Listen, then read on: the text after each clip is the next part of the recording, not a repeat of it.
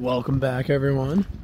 We got the new tow rig in action here. I've already put about 2,000 miles on it between it coming back up to New York with me, or my parents drove it up to New York for me, I should say, and then driving all the way back down here to Georgia for our motorcycle trip. Just an XLT F250 Godzilla. This is our first video on the towing performance. I'm towing about 5,500 pounds right now. I probably have 500 pounds in the bed, so we're gonna call it 5,500 given what I've scaled this trailer out before and the load that it has. Right now we are averaging 10.1. I averaged like 9.9 with the other trailer setup. We've been going a little slower here just because the highway's been a lot of traffic and stuff, but we've been going 70, 75, and then dropping down to like 60, 65 when there's traffic.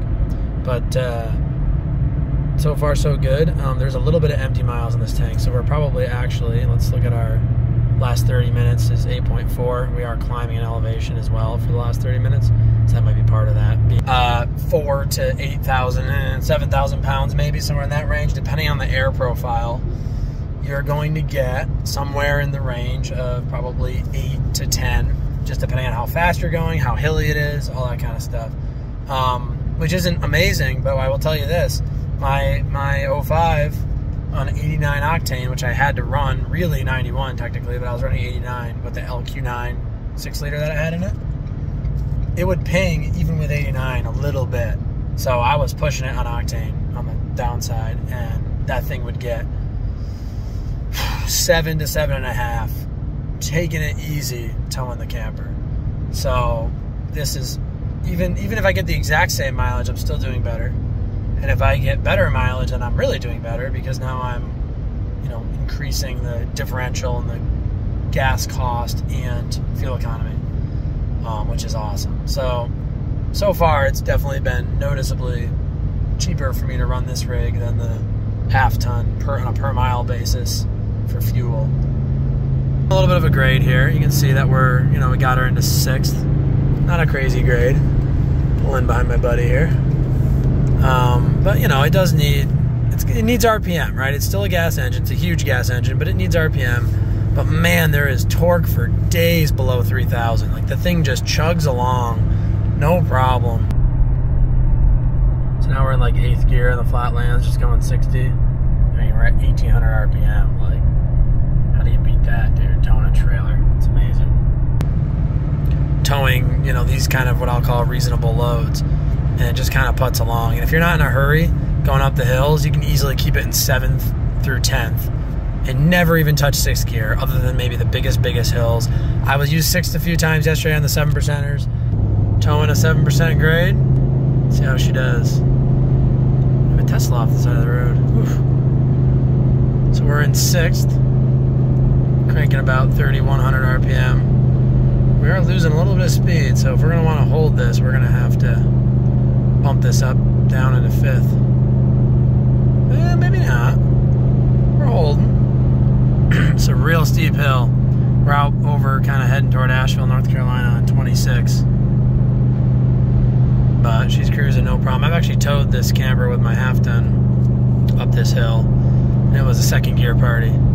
So when that happens, it's a big hill. And then like 5th if you want to pass somebody on a hill, 4th if you just want to race up the thing, that's going to be full throttle. But really 6th is the bare minimum. There's a lot of power in 6th for this heavy of a trailer. If you got something a little heavier, you're going to do 5th or 4th. This is a 2022, so it has a 355 rear end. For what I'm doing, that's totally fine. If you're towing something heavier, you might want to look into 430 or even the 373s.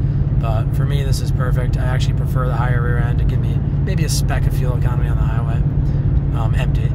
But it also pulls a camper in 10th fairly often, to where I don't feel like I'm way under geared for what I'm doing with it. So yeah, I mean, so far the towing performance is obviously worlds better than a 4-speed transmission 2005 Silverado, even with that bigger motor. This has a lot more power. It's got a lot more gears. I knew it'd be better. It is just a completely different experience towing. I mean, obviously the stability is a little bit better, although that half-ton did a great job, I will say. I never felt unstable in that thing towing this camper. Like, it was perfectly fine. I felt safe. I felt like the brakes were good enough, not overkill, but they were good enough. That would be my one slight complaint. The brakes were a little crappy for a little bit heavier trailer, but they're fine. And then the biggest thing is though the freaking gears, man. That 4-speed just, you know, you're cruising along in 3rd gear, trying to float the hills a little bit, because if you need second, the penalty for going into second is just, it's huge. This is just a very comfortable, very, very comfortable amount of weight to tow with this. I mean, if you want what I'll call like empty driving performance while towing, this is, without a diesel, as close as you're going to get to that, I think, and it feels great.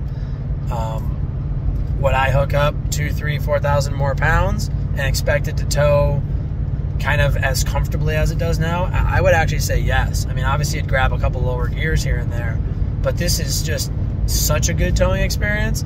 I don't think 2,000, 3,000, 4,000 pounds would make it much worse to where it would still kind of fall in that category of like tows like there's nothing behind it. And I hate to use that terminology because you clearly have a trailer behind you, but just really where it's, the truck is not that affected by the load because it's got enough power and stability and everything else. I think if you want to tow 12, 13, 14,000 pounds very easily, then you got to step into the diesel, because you're going to start, this thing will do it just fine, but you're going to be tacking it out, right? You're going to rev it to the 4,000 or 5,000 RPM mark just to keep things moving up hills if you choose to go up a hill more quickly, which I just have a high standard. I like getting places, so I want to be able to go up hills at 70, 75. That is completely not everybody's expectation, and frankly shouldn't be, because that's just not necessarily needed if you're towing 40,000 pounds, right? Like, if you got to slow down a little bit up a hill, you slow down a little bit. So I get that that's not always the case for everyone, but I just like being able to do that, and this truck really allows me to do that. Anywhere in America, I can just blast up the hill at highway speeds as if I'm not towing, and that's just convenient. I'm paying a little extra money and have a little bit bigger equipment for the convenience, right? And I'm okay with that. If you don't want to do that, I totally get it, because it's kind of a waste of money, I guess. So just get a properly equipped half ton, and you'll be just fine. And they have a lot of power now too, so really you're going to have more power, frankly, in that well-equipped half ton. All right, so we're in the mountains now. We're going downhill. Grade braking's working really good. I mean, it's easily holding 50, 55 at under 3,000 RPM. So if I had a lot heavier trailer, the engine would rev out more, but it definitely would be able to hold it, which is nice. And I'm easily holding 55, which is a good speed for this. All right, so we're going down a 7%er. 6th gear, easily holding about 67 miles an hour. We're up to 71 now, actually. But yeah, no problem. Not even remotely out of control. Just kind of cruising at 3,100 RPM, 32-ish. I'm gonna actually bring her back down a little bit. We're hovering right around 71. Oh, now it's coming down back into the 60s. So you can see that it's really got no issues whatsoever, even on these steep downhill grades, holding back a trailer this small. And I mean, just based on how it feels, if you're willing to let the RPMs run up, I can't imagine it would easily hold back a 12, 13, 14,000 pound camper without too much issue. Now, if you had a 13,000 pound like dump trailer, something without an air profile, I could see where that might become a bit of an issue, in holding it back. But for this, it's no problem at all. Anyway, we'll cut this one off here. We'll have a ton more videos on this.